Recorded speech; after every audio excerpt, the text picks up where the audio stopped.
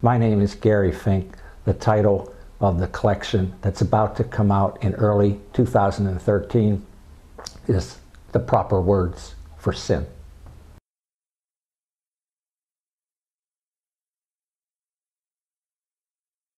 What I'm concerned about in short story writing are locating stories, and so therefore Western Pennsylvania, Central Pennsylvania are really important to the work. And my stories are character-driven, meaning that I think the most important thing for me as a writer is to hear the voice, whether it's of a boy or a young girl growing up in the 50s and 60s, or whether it's a middle-aged man trying to take care of his life in the late 20th century and early 21st century.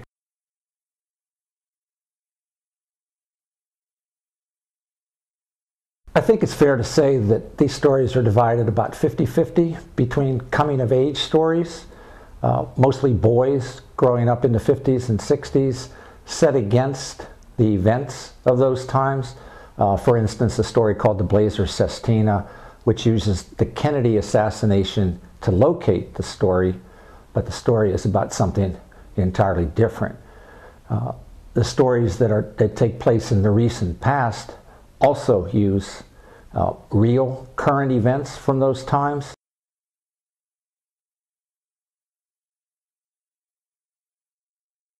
The story is called The Fierceness of Need, and even though it's primarily about a young teacher and his wife who happens to be pregnant, I've taken advantage of the 3 Mile Island story by setting it in 1979 in March in Harrisburg.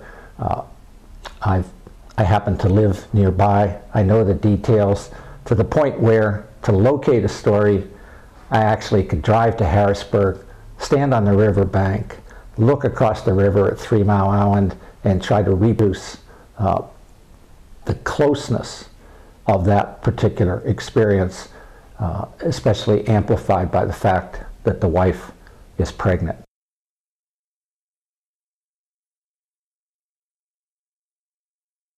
I know that my short stories have often been called quirky. I'm not sure if I heard somebody describe someone else's stories as quirky, I might think that they were highly experimental and maybe odd for oddness' sake. But in my case, I think I just take advantage of the fact that I'm always on the lookout for those small, important details, metaphorical perhaps, but not experimental. In the sense that most people think about it. The experiment for me is to try to place characters in situations that they find extraordinarily difficult to deal with, and then find a way to redeem themselves somehow and make their way in this world.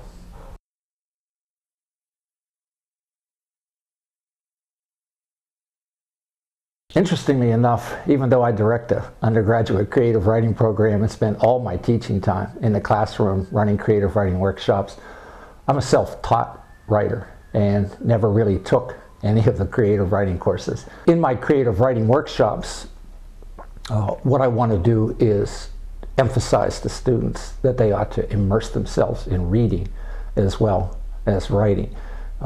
And there's not that much difference, I don't think, between teaching fiction writing and nonfiction writing and poetry writing. It's all about language. It's still all about characters. Although I happen to write primarily narrative poetry, and so there's some reason for me to say that.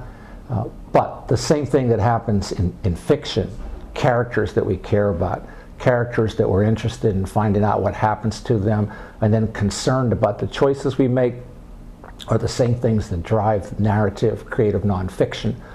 So I can talk about the same things in memoir writing. What is it about someone's experience that engages a reader and makes them care about those characters and the choices that they make?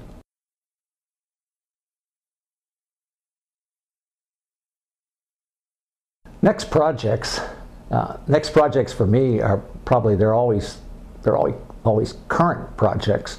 I happen to be one of those writers, I think, are pretty rare in that I write poetry, I write fiction, I write creative nonfiction.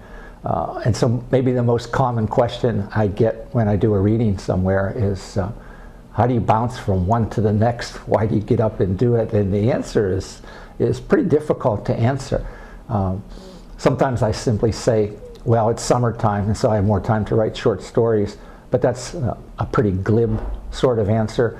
The answer really is that I make myself available every morning, usually by 6 a.m., in order to discover what it is that seems important to me at that particular time.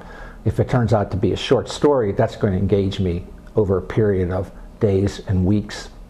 If it's a poem, that time is shorter. But the important thing is to make myself available every day, practically. Even Christmas sometimes, although I think I skipped that. But the one thing I have self-discipline for in this world is to make myself available to write.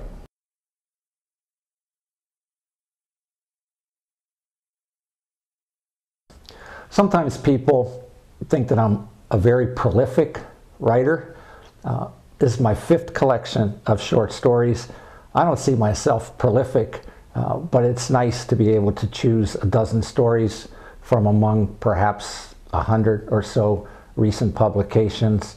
The preceding book, I felt even more fortunate since my 4th collection won the Flannery O'Connor Prize and was published by the University of Georgia. It was called Sorry I Worried You, in case I can do a promotion for that at the same time I'm speaking to this particular book. My name is Gary Fincke. The title of the collection that's about to come out in early 2013 is The Proper Words for Sin.